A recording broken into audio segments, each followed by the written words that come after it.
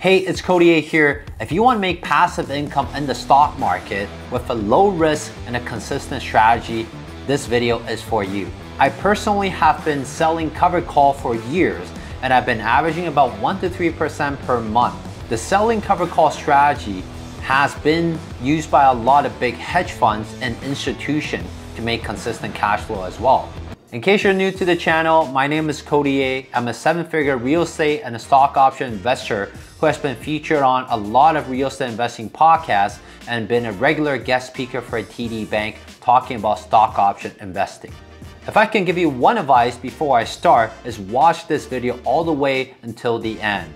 Because the example I share with you is relatively low risk and will very likely get you a double-digit return every year. And if you haven't done so already, hit the like button and hit that subscribe because it took me years of experience to make this video and it only takes you 0.1 second to do so. I'll be breaking this video down to 3 parts. Part 1, when and the risk involved in selling cover calls. Part 2, the mechanics and the ideal goal for selling cover calls. And part 3, I'll go into a life example on how I was able to make a double-digit return every year by selling call options. So let's get right into part 1. So before you start selling a cover call, you need to own 100 shares of the stock. For the simplicity of this example, you just go out and go buy 100 shares of the stock you want to own.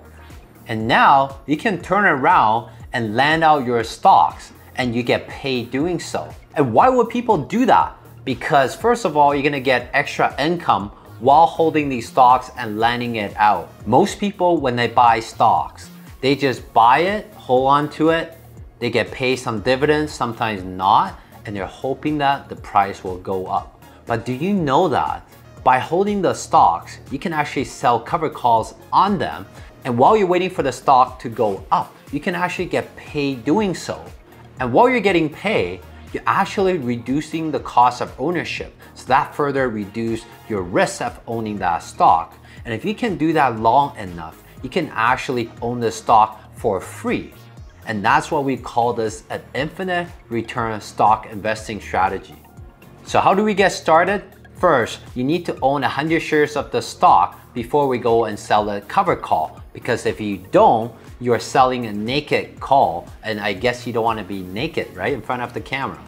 While cover call reduces the cost of ownership, it does not prevent it from going to zero. So you really have to work on your fundamental and technical analysis to make sure that you invest in the right stock or the right ETF in the first place. I don't have enough time in this video, so check out my other video on my channel about those. And if you want an even more consistent and passive way of making monthly cash flow, make sure you check out my said and done strategy where you don't have to pick stocks and you only have to spend 30 minutes per week doing so.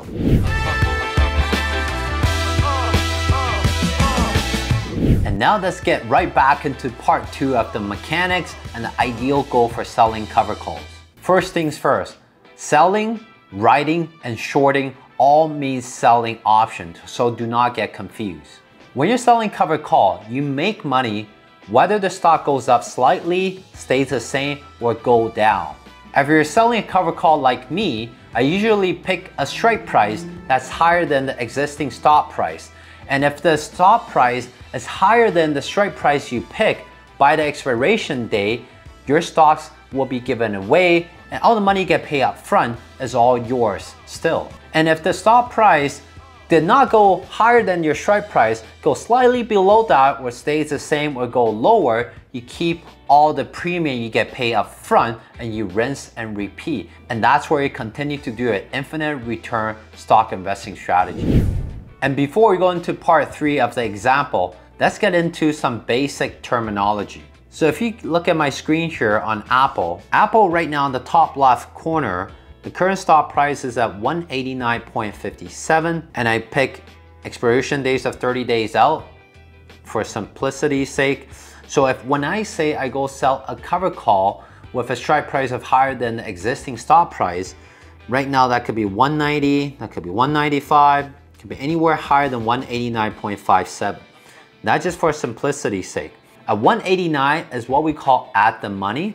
Anything lower than 189, for example, 185, 180, 175 is called in the money. And then anything higher than 189, 190, 195, and 200 is called out of the money.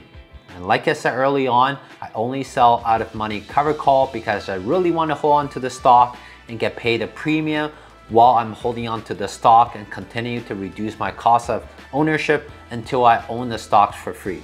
In this case, Apple stock price is at 189.57. So if I'm selling an out of money cover call, which I usually do, let's say I pick 195. 195 is my strike price. That's the price I agree to sell the stock at in 30 days if the stock price goes above the strike price of 195. So what do I get in return? I get paid between 225 to 243. And since one option contract controls 100 shares of the stock, I will have to time this by the 100. So I'm getting paid between 225 to 243. But I just say I get paid the least amount of $225. That's what we call a premium, and that's what we call the extra income I get paid every 30 days. So what's the ideal goal when you're selling call option? First is you want to receive the maximum amount of premium. So right now I'm selling at 195. If Apple stays below 195 in 30 days, it was 194.99, I'll get paid the maximum amount of premium. And also, number two, I'll get to keep the stock because the stock price is below the strike price by the expiration date. So I can continue to sell cover call to bring down my cost of ownership and continue to get paid a monthly cash flow. And the third point is, if I don't have to give away my Apple stocks, I can continue to earn dividend yield. And since I'm only introducing the out of money cover calls here, let me know in the comments section if you guys want to hear about at the money or in the money, and I'll probably make another video. And now let's get right into part 3, where you will learn about this low risk strategy and the real example. For simplicity's sake, I'm assume I bought 100 shares of Apple at 189.57. I own 100 shares of it. I turn around and I look at, do I want to sell at the money? Do I want to sell in the money? Or do I want to sell out of the money cover call? And I mentioned early on, I usually sell out of money cover call. So I will do the same in this case. Right, out of money, it's the strike price that's higher than the existing stock price. I usually look at the stock charts and see if there's any short-term resistance. And it seems at 195, 196, this is the previous high. There was a big dip about a month ago. So I'm happy selling my cover call with a strike price of 195. So let's go back into the option chain. And for simplicity's sake, I chose 30 days because that's usually where I sell cover call. And then I go out of the money, so we agreed that as 195. You guys already know that. The worst case, I'll probably get paid about $225. I click on this. I want to make sure I'm doing sell.